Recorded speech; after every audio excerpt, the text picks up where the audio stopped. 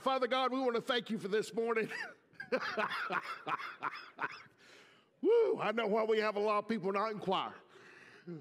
Lord, we want to thank you for this morning. Lord, we want to thank you for this day. Lord, we want to thank you for this opportunity to come and be in your church. For in Christ's name we pray. All God's children said, there's my Baltimore First Baptist. Folks, let me ask you a question. Last week we looked about the hook, line, and sinker and what Satan wants to do to us. And today we're going to be looking a little bit about the bait. Now, how many of y'all grew up watching Looney Tunes? I grew up watching Looney Tunes.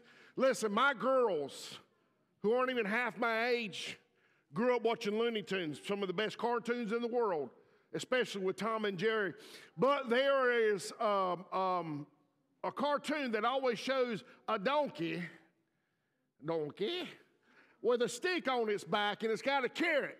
And that donkey's constantly trying to get that carrot. See, a lot of people think a bait is something you put on a hook, but hooks come in a lot of different ways, and the bait comes a lot of different ways. And for some odd reason, sometimes Satan has a way of putting a bait in front of us like a carrot to a donkey to get us to go his way and get tunnel vision and completely expel any sight of God's way he has for our life.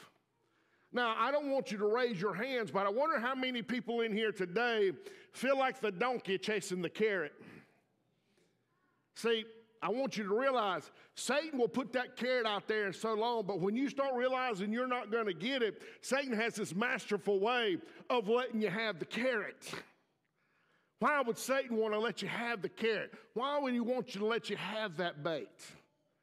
Because he knows if he can get you to consume that sinful bait in your life, he gives you just a little bit, then he gives you more and gives you more. The minute you start realizing it's affecting you, he keeps giving you more bait, because the hook, as we talked about yesterday or last week, is always in the bait.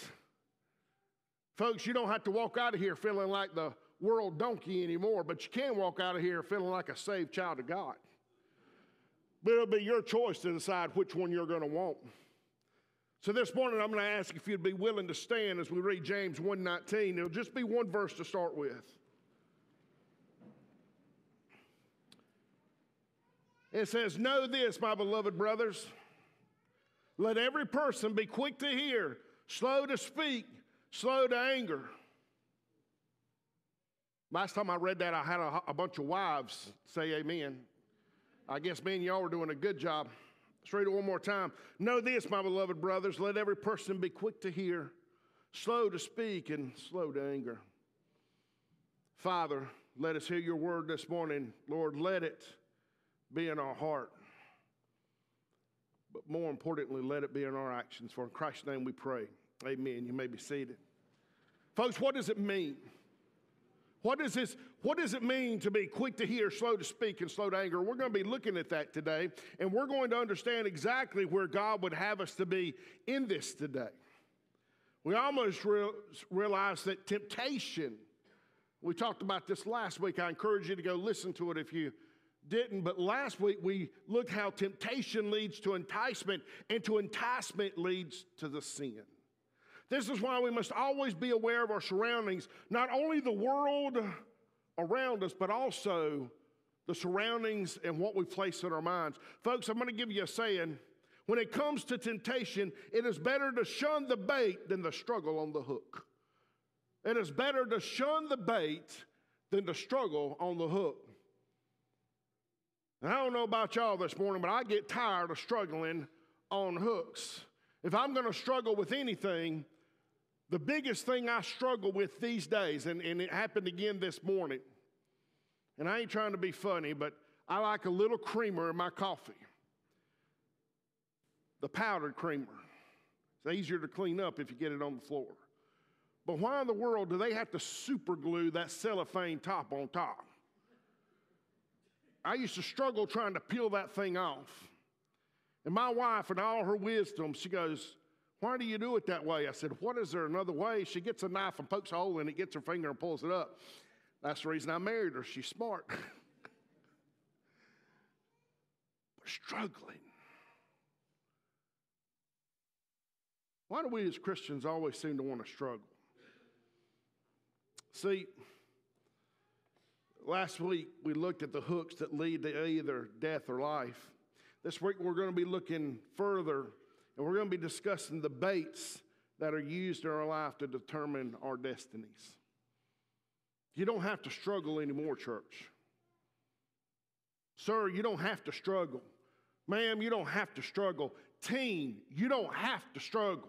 If you're struggling, you're choosing to struggle, because we only struggle when we're not willing to give the struggle, the hardship, the burden of that struggle to Christ. And we say, Christ, I want you to handle this burdensome struggle, and I'm just going to walk in your glory and see what your answer is. Some of us have gotten so used to holding on to the struggles of life, we don't know any other way. And when we see glory coming, we'll shun it because we're afraid what glory is going to get us, because we've gotten used to the struggle. Those baits can lead to life or death. This morning we're going to be looking at the physical baits. See, physical baits in our life have a certain way of enticing us. They have a certain way of making sure that we can get in what we want physically, but not necessarily spiritually. The first thing we saw in the verse, it says we must be quick to hear. So when we hear something and we know it's from God, we need to be quick to hear it. But for many of us, or many of the sound of my voice this morning, quick to hear sometimes mean quick to hear anything that we think is going to give us relief, even though we know it's not from God. Proverbs 18:13 says, if anyone gives an answer before he hears, it is a folly and a shame. Now, I'm not going to bring up family members, but y'all have heard me talk about one of my uncles. I ain't going to say his name. He might actually listen to one of my sermons someday. But have you ever met someone that can give you an answer before you ever ask the question, because they just know everything? How can we give an answer if we don't know the full scope of the question or the full knowledge or the depth that the question entails? See, God is very good to let us know when he says, if anyone gives us folly, it's a joke. Don't listen to someone if they don't know what they're talking about. We are expected to live in a certain way. We're expected to shine in a certain way. We're expected to make sure that when we give an answer, we're full aware of the question that was posed. This morning, what answers do you give to God before you ever understand the mission he's given you? I would like to ask you, sir, to go. I can't go. Father God looks at you. I want you to. I ain't got time. Every one of us this morning, God's saying, don't be so quick. Listen to what I'm asking you, but let it not just sink in your mind, but let your heart feel it. Proverbs 12:15 says, the way of a fool is right in his own ways, but a wise man listens to advice. Every one of us are going to have an opinion. I promise you, as a pastor, I get more opinions than probably the President of the United States, because he can turn his radio and TV off. Y'all don't know where I live. And I don't have a gate with National Guard around my house. And you're always going to be greeted with a smile. If it's nice outside, I'm going to invite you to sit on the front porch and pour you a nice cup of sweet Southern iced tea. Because if it don't have sugar in it, it ain't tea, it's just dirty water. I know I get some amens from that. Folks, what does it mean when it says the right way in his own eyes? Our eyes are owned by Christ. Our hearts are owned by Christ. Our lives are owned by Christ. We don't have the right answer. That's the reason God gave us this beautiful love letter in front of me right now. And his answer is there. It's full. It's continuous. It's ever living, and it's everlasting. This is the reason we must be quick to hear not only what the world is trying to tell us before we give an answer, but also quick to hear God's word and let us be advised on how and get the wisdom from it. And then we're called to be slow to speak. Now, that's going to be hard for people who are sarcastic. And we're in the South. There's a lot of us. My wife tells many people, my husband's got the most wittiest, quickest, sarcastic wit there is out there. You would think that would be a compliment, but she's learned to live with it. But when God's word tells us to be slow to speak, it means we need to understand the question. Sometimes we'll just say something and we don't understand the reason behind it. This morning I was a little late, but I understand the process and the importance of coming into God's house groomed and shaved, close to the skin. Ain't that right, Pastor Jeremy? Nobody likes that dirty stubble. But we must realize what it means when God's word tells us to be slow to speak. You know, we've been giving updates on missions. We've got a couple more weeks to go when we're going to have some updates. But I love what Pastor Jeremy said this morning. We all have opinions about California. And we had conversations before he went, and he had opinions about California, and I had opinions about California, and both our opinions coincided with one another. And then he came back and told me what he saw, and his opinion changed my opinion. That's the reason we're going to take mission trips to California, because they need Jesus too. Here's the interesting thing about California and people there. They know they're lost, and when they find Jesus, they know they need Jesus. Here in the state of South Carolina, everybody thinks they're born into heaven, and they don't know they need Jesus. It's a beautiful mission field. Sometimes we need to make sure that we understand what God is trying to tell us and be slow to speak. Whoever restrains his words has knowledge, and he who has a cool spirit is a man of understanding. Cool spirit, not meaning, hey, you're cool, but cool under tolerance and the temperance that God has already placed in your life, saying, let's think this through. Let's think this out. Now, sometimes there's going to be an answer that you know God instantaneously gives you. There's going to be times in your life where you know, hey, I need to help, and I need to help right now. There was not a consideration or there was not a hesitation in this church. I'd already decided what I knew God wanted us to do for Haygood, but yet I had a plethora, praise God, of members calling me and saying, Pastor, isn't there something we can do? Can they join us? Can we let them use our church? Can we let them use the merge? Can we help them? Absolutely. We didn't have to pray about that. Those are our church family. Those are our brothers and sisters in Christ. And if there's a need known, there's an opportunity given. So it was very easy to speak up. But just as easy as it is to build someone up, we must always make sure we don't use our words to tear people down. Ephesians 4:29 says, let no corruption talk come out of your mouths, but only such as is good for building up, as fits the occasion, that it may give grace to those who hear. We are here to build each other up. Now, I'm going to go through quickly on this, but I want to ask you a question. Have you used your words this week to build anybody up? Men, you have every opportunity every morning when you get up to build your wife up. Women, you have every opportunity when you get up every morning to build your husband up. Parents, you have every opportunity when you get up to build your children up, to build your grandchildren up, to build your co-workers up, to build your classmates up. You have the opportunity to be a builder or to destroy the lives of others with the simple words that come out of your mouth. And we weren't put here to be mouths of corruption. We were put here to be a song of praise. So I ask you again before I go any further, have your words encouraged others this week? Now, there is nothing wrong with encouraging yourself as well. Because I want you to hear one great thing today. You're not near as bad as you think you are. And it's okay to get up in the morning and look at yourself and say, God loves you. And it's going to be okay.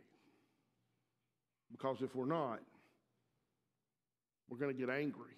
We'll get angry at ourselves. We'll get angry at our family. We'll get angry at our life. And we must be slow to anger. Proverbs 16:32 says, whoever is slow to anger is better than a mighty, and he who rules the spirit, he who takes the city. Be slow to anger. Now God is slow to anger. Now, he can get angry. He's getting slow to anger right now. There's a judgment coming. And that judgment's going to be because people have sinned against him. But right now, for those who are in Christ, those who are saved, he is slow to anger and fast to forgive, as long as we remember the one key ingredient of that, which means to repent. And if God can do these things for us, we are expected to do it for others. And then we have our spiritual bait. Look at verse number 20. It says, for the anger of man does not produce the righteousness of God. So in our anger, we cannot be righteous. But through God's grace, he makes us righteous because we're the children of God. 2 Timothy 2:22 says, so flee youthful passions and pursue righteousness, faith, love, and peace, along with those who call on the Lord from a pure heart. We got to get rid of these youthful passions. I had a 1984 Chevrolet Camaro, only Chevy I've ever had. It was a good-looking thing. Big old wheels, you've heard me tell you in the past, on the back. Cool redneck louvers on the back. T-tops. $4,000 stereo system. I put everything in that motor I could. I bet I had $20,000 in that car, and I was happy to sell it for $1,500. I spent more money, more time on a car than I did the next 10 years in giving to God and my time, my talents, and my tithe to the church. There wasn't much spirit in me. Wasn't much righteousness in me, not like it should have been. But see, there has to come a time when we give the youthful passions away and we start looking for the mature, righteous passion that God has placed in each and every one of our hearts. 2 Timothy 2:20 says, so flee youthful passions. He also goes in chapter 6, verse 11, but as for you, O man of God, flee these things, pursue righteousness, godliness, faith, love, steadfastness, and gentleness. I love this saying, and I know it's a southern term, and we find some hint of it in the Bible, but flee from even the appearance of sin. Well, if we're fleeing from the appearance of sin, what are we fleeing to? To the holiness of God. There is only one strong tower that can allow us to escape the youthful passions and desires of the flesh that makes us mature Christians that God has called us to be. This is the reason Matthew 6:33 says, but seek first the kingdom of God and his righteousness, and all things will be added to you. Your verse may say given to you. But God says when we seek his righteousness, he's going to add things to us. What is God wanting to add to you? I don't know. For each one of us, we have different spiritual gifts he wants to give. For some of you, it's singing. I did not get that spiritual gift. For some of us, it's being able to tower over others and see over their heads. I did not get that spiritual gift. And you're thinking, well, being tall is not a spiritual gift. People see tall people. But sometimes your height is not a physical thing as much as it is a spiritual thing. And people recognize others who have a height and awareness of a God working inside of them. Every one of us in this room today has a spiritual gift. Every one of us, God has placed inside of us, and it's a bait that our body hungers for. It longs for. It wants to have this spiritual gift to be exposed and to be used for God. He put it in there. The Holy Spirit made it and realized it that we could be aware of this spiritual gift and we could use this spiritual gift that others would see it and want to partake of it. And then now our spiritual gift has become a bait for the lost, and the lost want to have what we've got. So why are we not casting it out there? Why are we not using God's hooks of the spiritual gifts of love, forgiveness? Why are we not allowing ourselves to be a part of his glory?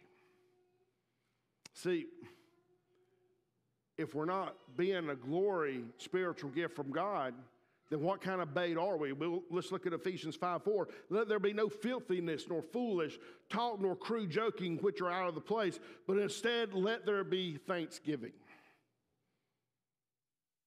What does this mean? It means we are supposed to be pure. It means we're supposed to be holy. We have a spiritual gift. We're not stinky. Stink bait's made for catfish. Folks, look at verse number 21. Therefore, put away all filthiness and rampant wickedness. Now, if you look at this picture right here, that's a little plastic tub. And it looks like barbecue until you open it. Now, when you open it and you go, you're going to realize it is not barbecue. How many of y'all been catfishing at Santee? Can someone just yell out what this is? Stink bait. Why is it a woman answered first? I just love you already. It is called stink bait. They had to sit there for a long time to figure out what they were going to call it, because it stinks to high heaven. If you get it on your fingers or any of your clothes, man, you will not get any sugar from your wife for at least 2 days. It wears off. You don't wash the stink off. It wears off. But you know, here's the amazing thing with sinful stink bait. Sinful stink bait is wretched, but it doesn't wear off. It can be completely washed off in a second when the Holy Spirit is present. But stink bait is some bad stuff. Catches great catfish. Ephesians tells us that we are to not allow foolishness talk or crude joking come out of our mouth. And he goes on to tell us, the Lord in 2 Timothy 2:15, do your best to present yourselves to God as one approved, a worker who has no need to be ashamed, rightly handling the word of truth. So we can either smell good or we can stink. And Satan knows how to get to us. And he has a lot of different baits. And a lot of reasons we fall short is because of physical, mental, and moral temptation. So what are 5 ways that we fall prey to this? One is like a prayer will cause you to succumb and fall into physical temptations. Mark 14:38 says, watch and pray that you may not enter into temptation. The spirit indeed is willing, but the flesh is weak. How many of us have used that in our life? Oh, I want to do what God tells me.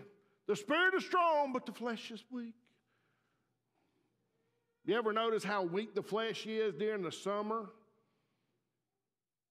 when the lake and the mountains and the beach are calling? Now, I don't have a problem going to lakes, mountains, beach. I love going to the lake and the mountains. I love taking my wife to the beach. But when we have something that keeps us from God's house every or almost every week, folks, God didn't give that to us. And let me give you an example. I go on vacation every year. I try to at least get one, but there's never been a time that when I went on vacation, since I have been part of God's house, that we did not come together on the Lord's day and either go to a church where we vacation, or me as the spiritual leader of my house set my family down and said, it's time for church. Nowhere in God's word does it ever say you vacate from the holiness of God's house. And it's not a building, it's the people. We witnessed that last night with over 200-300 people last night coming to prayer service. It was 94 degrees outside. I had gnat spray on me, which apparently is made for gnat caramel. They loved it. I had mosquito spray on my legs, which apparently is hot fudge for them because they love that. I had a little fan that my wife said was charged that died 10 minutes into it. And I was leaning against a hot generator. But I want you to know my soul was on cloud 9. Not because I saw Haygood people, but because I saw Barnwellian church, God-fearing people come together to support their brothers and sisters in Christ. We cannot succumb and fall into the physical temptations or let physical things of this world keep us from doing what God would call us to do. The second thing, not walking within the Spirit leads to physical temptation. Galatians 5:16 says, but I say, walk by the Spirit, and you will not gratify the desires of the flesh. So if we're walking in the Spirit, our fleshly desires will not be gratified because the Holy Spirit is sitting there saying, listen, I've got something better for you. Remember earlier, God said that He wants to add to our life. I want to add to your life. Walk away from this, and I'll give you something that's greater than your physical desires. Not having physical relations with your spouse or not pursuing marriage before physical relations. Folks, that's a lot. That's a sermon in itself. But listen up. Having physical relations is not the point of marriage. We find this in 1 Corinthians chapter 7, verses 1 through 9. But we are to show physical desire is a sign that spouses should have physical relations with their husbands and wives. It's not a carrot in front of the donkey. You figure out which one the donkey is. And I know this is a touchy subject in today's world, but physical relations are not to happen in a relationship until the relationship of marriage has happened before God. And I know there's going to be some people watching. They may never listen to another sermon again. But I want you to hear this. And I'm going to look into this camera while I look into you. Just because you're an older person and you're not in high school doesn't mean that you can make the decision to have physical relations with anyone outside of marriage because you say, well, I'm an adult now. You were always a child of God long before you'll ever be adult enough to make that decision. You keep your relationships holy, and God will keep your relationships through Him in righteousness. Tolerating and not fleeing any form of physical temptation will cause you to fall into the grips of sin. 1 Corinthians 6:18, flee from sexual morality. Every other sin a person commits is outside the body, but the sexual immoral person sins against his own body. And finally, 5, minimizing the seriousness of physical temptations and pleasure of the flesh negates the blessings of self-control. 1 Corinthians 6:9-8 says, or do you not know that the unrighteous will not inherit the kingdom of God? Do not be deceived, neither the sexual immoral, or idolaters, or adulterers, nor when you practice homosexuality, nor thieves, nor the greedy, nor the drunkards, nor revilers, nor swindlers will inherit the kingdom of God. And such were some of you, but you were washed, you were sanctified, you were justified in the name of the Lord Jesus Christ and by the Spirit of God. Let me read verse number 11 again. And such things were some of you, but you were washed, means you were washed away and all this sin was taken. You were sanctified by the graciousness of God. You were justified in the name of the Lord Jesus Christ and by the Spirit of God. He pulled you away and He took that out of your life. And yet many of us were happy to be out of the shackles of sin, but we're still clinging to the chains and riding them and saying, it's not that bad. Well, that's some strong bait. God says we're supposed to be a beautiful thing, church, as we as God's people are not only to keep ourselves healthy on the outside, but also clean and pleasing to the Lord on the inside. Filthiness is always followed by rottenness, which stinks to high heaven. 2 Corinthians 2:15 says, for we are the aroma of Christ God among those who are being saved, among those who are perishing. I want you to see and focus on this word. We are the aroma of Christ Jesus. It's a pleasing smell. We see this in the book of Lamentations and the book of Revelation. It says that we are a pleasing smell to God. So before I go any further and I close, I want to ask you this question. Are you a good smelling aroma to God today? Or when He looks at you, He goes, phew, that's some stinky bait. So that's a question you got to ask yourself. Because when we cling and search for the eternal bait, God makes us righteous, makes us holy, and makes us forgiven, and He makes us His. Verse 21b says, and receive the meekness, the implanted word, which is able to save your souls. See, His bait saves. See, when it says it's implanted, it means to fix or set securely or deeply in, to set permanently in the conscience. Matthew Henry has a great quote that says, meekness is calm confidence, settled assurance, and rest of the soul. It is the tranquil stillness of a soul that is at rest in Christ. It is a place of peace. Meekness springs from the heart of humility, radiating the fragrance of Christ. Boy, he always had a great way to put his words. Because God's eternal bait is more than just bait. It's a promise. It transcends all physical. It transcends all mental. And it is the ultimate authority of all eternal. So I close with Matthew 5:5 and Titus 3:2. Blessed are the meek, for they shall inherit the earth. And to speak evil of one, to avoid quarreling, to be gentle, and to show perfect courtesy towards all people. See, that's what we're doing. We're God's family.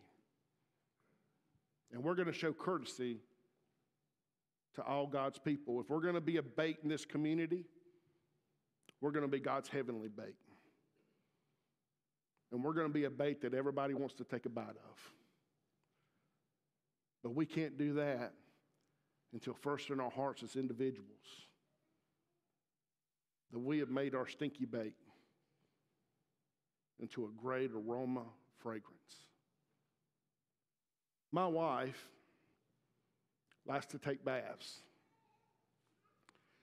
And for some odd reason, every now and then, I guess she read it in books. I don't know. I don't really like the smell of it. I keep telling her she's going to burn the house down. But she'll go and she'll put candles around the tub, and sometimes they melt and get on the tub. I tried to persuade her not to do it and say, you know, that's kind of like witchery and witchcraft. You're performing sorcery. Can't you just go take a shower?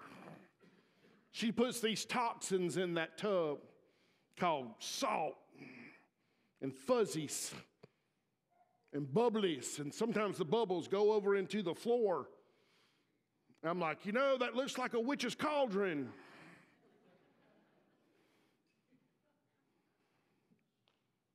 She said, just let me have my peace. Let me have my peace. It's just candles. They smell kind of good. Now, I'm not going to say I speak from experience, but the bath kind of feels good too. I was exfoliating. Hey, give me a chance. Folks, Winky just got it. God's got something great, great, great. And he doesn't want to put those beautiful scents around you as much as he wants to put it in you. Because when that beautiful scent is in each and every one of you, that's when the flames of God lights the candle, and everyone else around you smells Christ in you. What kind of bait you going to be this morning? If you would, please stand. Let's pray. Father God, as we begin this time of invitation, I pray that if there's anyone here today that would want to just come to an altar and spend some time with you, Father, just let them come. Lord, maybe there's someone here today that just wants to, for the first time, get rid of that stinky bait. Stop chasing that carrot and being the donkey behind it. But Lord, they want to be a child of God. Maybe today's the day where they say, I want to be saved. I want Jesus. Maybe today's the day where they turn back around and come back to Jesus because they were wayward in their past walk. And they want to be close to God once again. To that man, that woman here today, I'm here to tell you that God never moved, but he will chase after you even when you stop coming after him. Maybe there's a man, a woman, a child, no matter the age, a family that wants to join this church today. And they want to be a part of this ministry. Lord, I pray they would come forward and be a part of this ministry of Barnwell First Baptist. be the hands and feet of the gospel as we go into a community and we share His word. Lord, I pray no matter what, we would be open to your call and your plea. Lord, there's not a person here today He's not calling to do something. Let us answer the call. Let us awaken our soul and our spirit and be a pleasing aroma to your nose. In Christ's name, I pray. Amen.